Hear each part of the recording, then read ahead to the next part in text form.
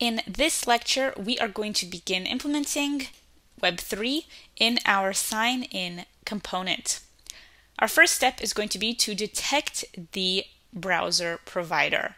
We have to detect that our user, the client, has MetaMask installed or an Ethereum browser. So here I'm going to build a constant called detect provider, and we are going to implement a function. We are going to declare a provider and check if window.ethereum is true. We'll set the provider to window.ethereum. So provider will equal window.ethereum. Otherwise, we will check if window.web3 is valid, in which case we'll set the provider to window.web3.currentProvider. Otherwise, there is no browser detected, so we can make an alert that says no Ethereum browser / MetaMask detected. So in this case, the client has to get an Ethereum browser or MetaMask. All right, so that is going to check a provider. Now inside of here, our HTML for the component, we are going to build out a button. On click, it's going to handle sign in. So let's make an on sign in handler. The type is a button. All right, in here we can leave the text empty for now. So next, let's build out a function on sign in handler. So I'll declare a const, and this should be an asynchronous function. First, we need to grab our provider using our function detect provider. If the provider is valid, then we can continue. So here I am going to set is connecting to true, because we are currently connecting. We have to then join with an account. So up here at the top of my component, I'm going to declare a constant is connecting, as well as set is connecting. We're going to set it to use state, setting in false. We do have to import use state from React.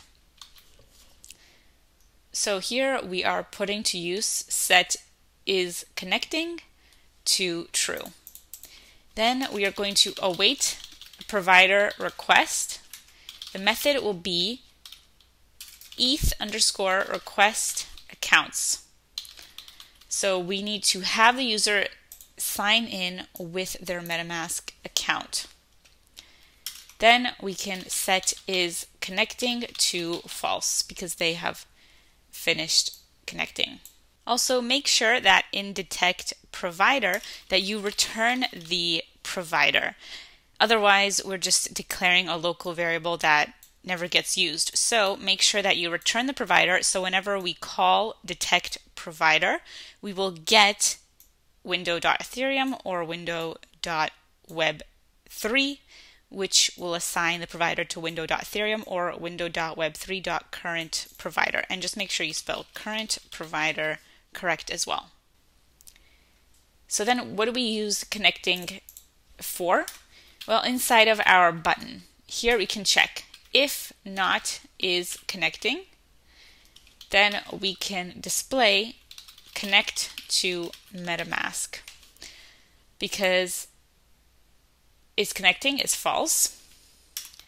And we'll check if is connecting is true, then we are going to say log into MetaMask.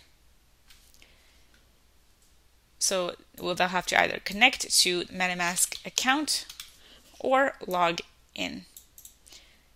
All right, that will be the text of the button dependent on the value of is connecting. And that is true. Here is connecting will be set to true before we have this request sent. All right, so then we'll have is connecting to false. I'm also going to send a property, props.onSignIn will be my provider, so we can send some properties. Now, what if the provider is not true? So here I want to make sure I have this check. So if provider is true, this should actually wrap all of this. You have to make sure that the provider is true before you set is connecting, and then you await and you set is connecting again. Make sure that's all inside of if provider is true.